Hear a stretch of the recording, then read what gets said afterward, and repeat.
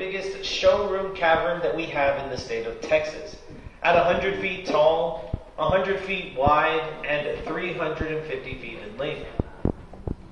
Now we're going to get a better feel for how big this room is as we start to make our way up here in just a minute. But also as we do start to make our way to the top of this room, you'll get a good look at some of the stalagmites in this room, like these ones up here towards the front. And you're going to notice that the stalagmites in this room are a lot more flat on the top than all the other ones that we've seen so far. And that's just because the water droplets in this room are falling from a higher distance and splashing out in a wider area, depositing that calcite out in a wider area. You're also going to notice that some of them have a yellow tint in the middle and a lighter colored outside, giving them the appearance of a fried egg. So they named those ones our fried egg stalagmites. Now we are going to start making our way up to the top of this room here in just a second. But before we got moving, does anybody have any questions for me? Yes?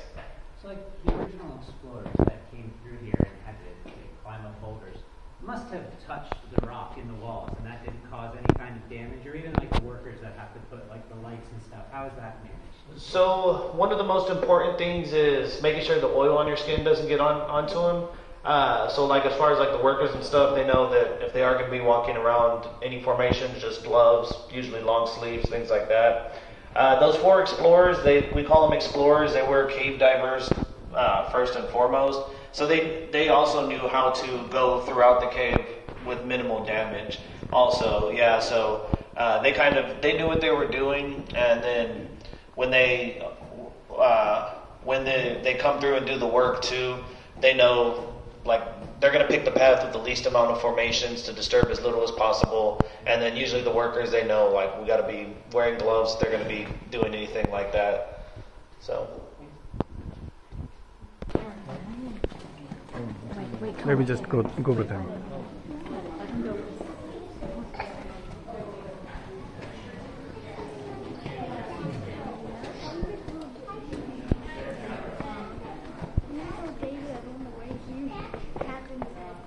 Take a closer look.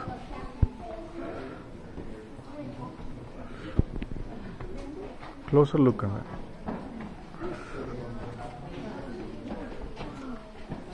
Ooh.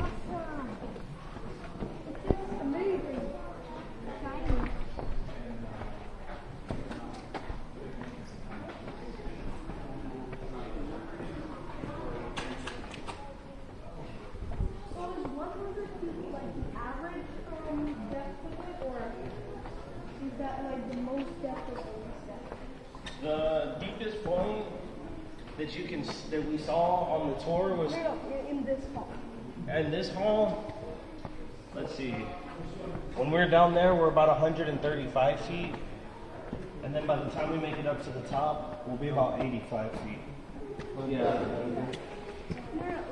So the thing is, the volume of the entire hull. With that, how do you calculate that part? Like the entire volume, it would kind of, you could say like the 100 feet tall, 100 feet wide, multiply those together, and then times 350 feet long. But that would be a rough estimate because it's not a completely like rectangular room. Yeah. And then plus, if you're measuring the volume, you'd have to take into account like all this rock that's down here too, taking up half of that volume. Yeah. So the deepest, like from the roof to the bottom over there, that's 100 feet. From the surface. So from the surface, so the roof right here is also 55 feet thick. Yeah.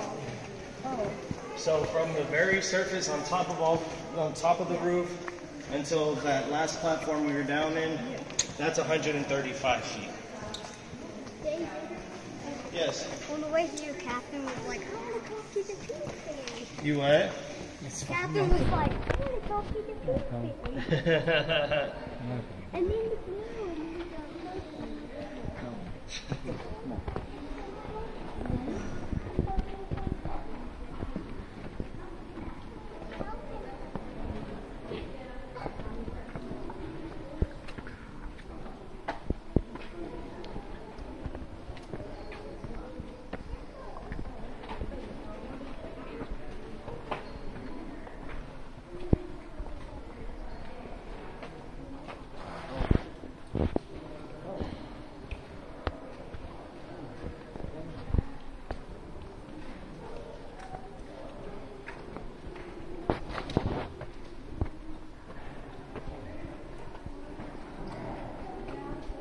make our way up, guys, just take notice of that orange light right there over the handrails. We'll talk about that in a second.